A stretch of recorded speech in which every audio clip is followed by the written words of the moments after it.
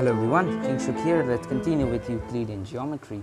Now I had decided to start off with the postulates and axioms, definitions and so on in the first book, but then I retreated back to the discussion of the details of definitions, because the definitions are the most basic things about the subject, so we need to know more about it.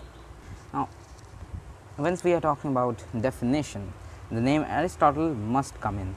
So in the book we have, there is nothing in connection with definitions which, as Aristotle takes more pains to emphasize, than that the fact that a definition asserts nothing as to the existence or the non-existence of the thing defined.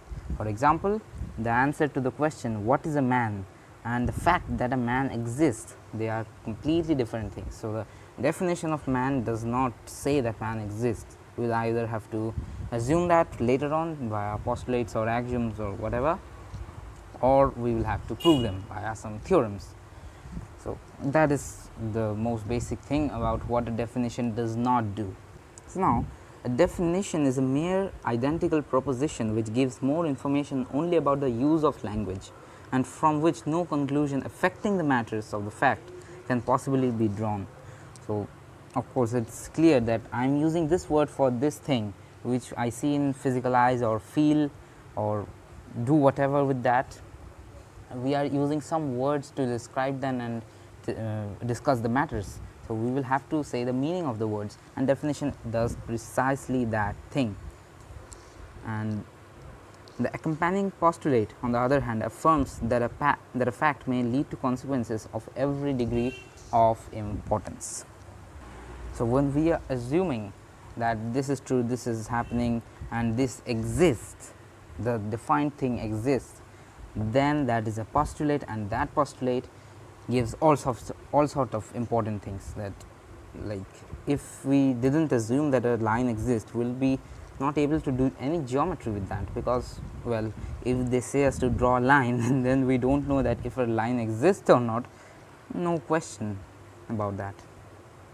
So the postulate following that gives the all sort of information on, enables us to do everything, but the definition only says the meaning of the terminology in use, so to speak in layman terms.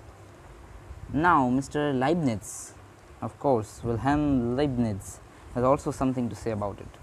If we give any definition and it is not clear from it that the idea which we ascribe to the thing is possible, we cannot really rely upon the demonstrations which we have derived from that definition.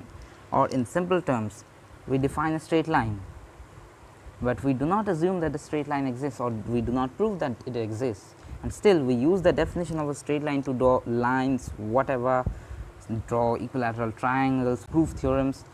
But when time comes and we prove that the straight line does not exist, if that was the case, then all the things we have proved would be just vanished. So we have to first know that the thing exists in order to use it in further problems or theorems or any propositions. So that is one extremely important thing, that we do not go into some sort of circular reasoning, because if that idea by chance involves a contradiction, it is possible that the even contradictories may be true of it at one and the same time, and thus our demonstrations will be useless. So that is what Leibniz says.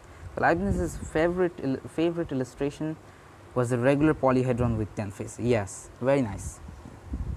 Suppose we have 10 some sort of surfaces and 10 decagons, and you cannot form any sort of a polyhedron or a closed thing which we call polyhedra. You cannot form any polyhedra out of those 10 decagons, or a regular polyhedron with 10 faces does not exist, which in the primary sense is not obvious that it does not exist. So if we just assume that it exists and do whatever with it, then we will understand that it does not exist, and we will have to change all of our conclusions from that. So that is one very good example by Mr. Leibniz. But when we will go to Euclid's definitions and this use of them, the agreeing with the doctrine of Aristotle and all sorts of things are perfectly in balance, just to create the genus of the beautiful geometry. So now we move on to Aristotle's three requirements of definition. First of all, the different attributes in a definition when taken separately cover more than the notion defined, but the combination of them does not. This is an extremely important thing. Suppose in the definition of a square, they enter several notions of a figure, four-sided, equilateral, that means all sides are equal, a right angle, it has a right angle in it, and all sorts of things, which covers several topics. Something is a figure, something is four-sided, something is equilateral, something is a right angle. But when we enter all that, we get a mere square which we see every day. It is like that. A good proof teaches more than the theorem. It is pretty much like that. Second, a definition must be expressed in terms of thing which are prior to and better known than the thing defined. Of course, if we do not know about straight lines, there is no question that we will define squares and rectangles and parallelograms. That is impossible, and that is how we have to state the meaning of the words in terms of the thing we previously knew. You do not know square, and all of a sudden I say that the square on the diagonal of a square is double of the previous square, then it will just go above your head. The terms prior and better known are, as usual, susceptible of two meanings. First of all, logically prior, and then prior relatively to us. In absolute sense, or from the standpoints of reason or logic or real mathematics, the thing which is prior is actually better known than the thing we are next defining, which is like the beginning of things. In this logical priority, point is better known than a line, and line is better known than a surface is better known than a solid. But when we come to the priority related to us, we see that the solids are more common to us, like a cubic dice. It is much more common, we play with it every day. And then we go to a surface, it does not have thickness, but it is a weird abstract object. And then we go to lines, it does not have thickness, we cannot possibly see it anywhere. Okay, surface, we can see that surface, we can read paper things and stuff like that, but where is the line? Maybe someone will say a rod, but a rod is a solid. Then comes the point, oh man, I personally still don't understand how do we even locate a point when we cannot see it. But that is a different topic now. So, we will see something may be logically prior or something may be prior relative to us, but the problem occurs when the relativity cheats us. Suppose I understand logic better and you do not. So, I will understand the relatively prior things better in logical sense than you.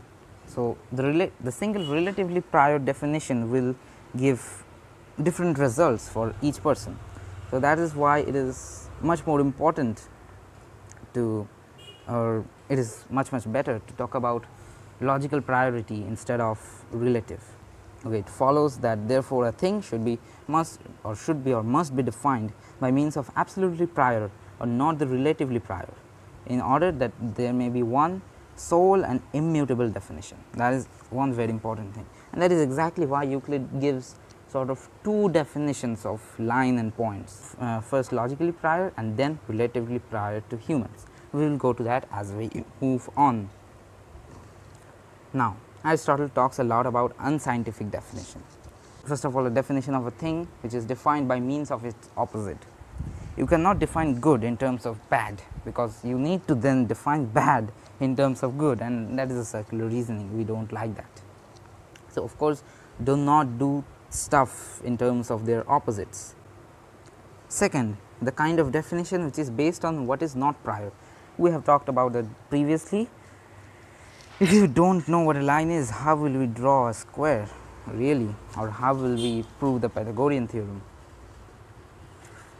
Next, the third type, which is not prior in the which is not prior is the definition of one of the two coordinate species. This is a bit confusing, and I still myself find it confusing, because it says that you cannot define odd in terms of even, because odd or even like coordinate things. I do not really understand it. So, if someone of you understand it better than me, or I am showing the page of the book now, so read it up and just explain it to me. frankly. Teach me. Yeah, this is pretty much it. Then there is a small article about Aristotle's third requirement, which I don't really get, which I don't really think it is really necessary. So, okay, now we wrap up, and finally I mentioned some definitions which are not used afterwards, like Euclid defines oblong, rhombus, rhomboid, and then he never uses it later on. Stuff like that. When we will go to the definitions, we will see them in much more detail. And so, yeah, that's for today. Hope you found the definitions pretty good, and hopefully the discussions were pretty productive and good for you. If you like the video, like, consider subscribing, share it to your friends, teachers, pets, dogs, cats, fishes, monkeys in the zoo, and whatever. Thanks for watching. That's it.